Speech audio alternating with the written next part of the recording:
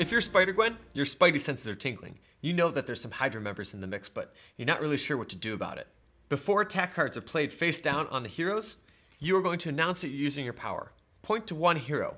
They're forced to play their attack cards face up instead of face down, which basically means that they're going to be forced to place blue cards, unless they really want to risk it and play red cards. So use that power to get out of a difficult villain.